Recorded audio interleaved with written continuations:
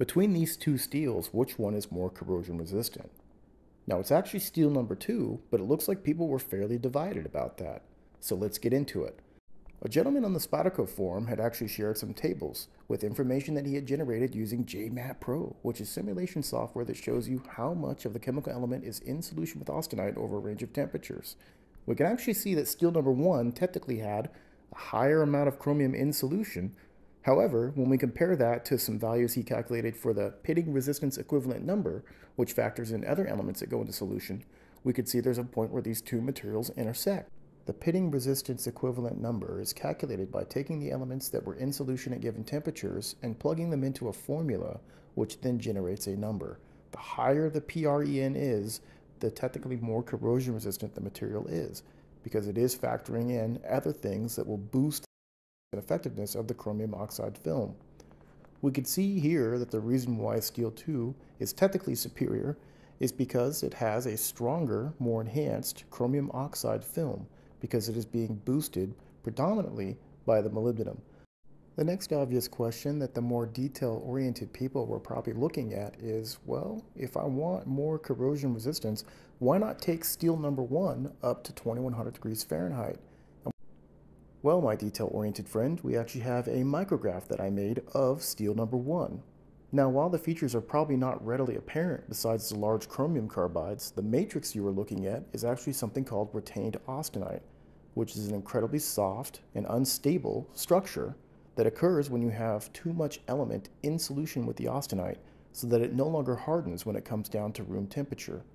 So, this so happens to be incredibly soft, and it is unusable as a knife blade. So we are not able to use 2100 degrees Fahrenheit to make this material more corrosion resistant. When we label it, you can see that there is some stress-induced martensite. Like I said, it is not a stable microstructure with retained austenite, but ideally you want your microstructure to look like this. Large residual primary carbides in a matrix of tempered martensite.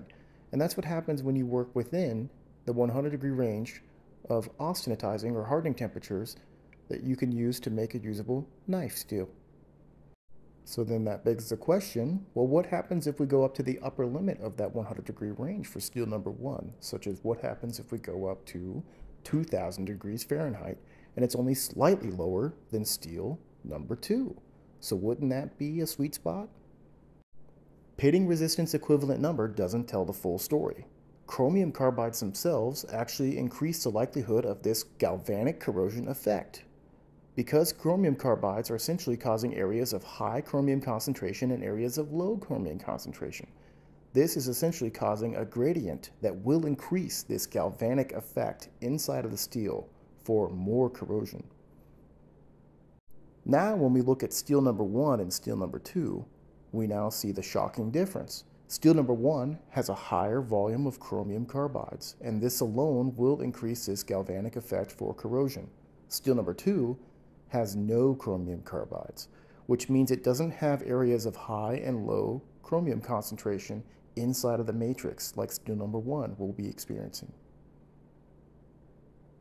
So in conclusion, steel number 2 is more corrosion resistant than steel number 1. This is because it has a stronger chromium oxide film. Having more molybdenum in solution will help boost the strength of that film, which we see in steel number 2. Also, it has a complete lack of chromium carbides, which would increase areas of high and low concentration of chromium for a galvanic effect, which we do not see.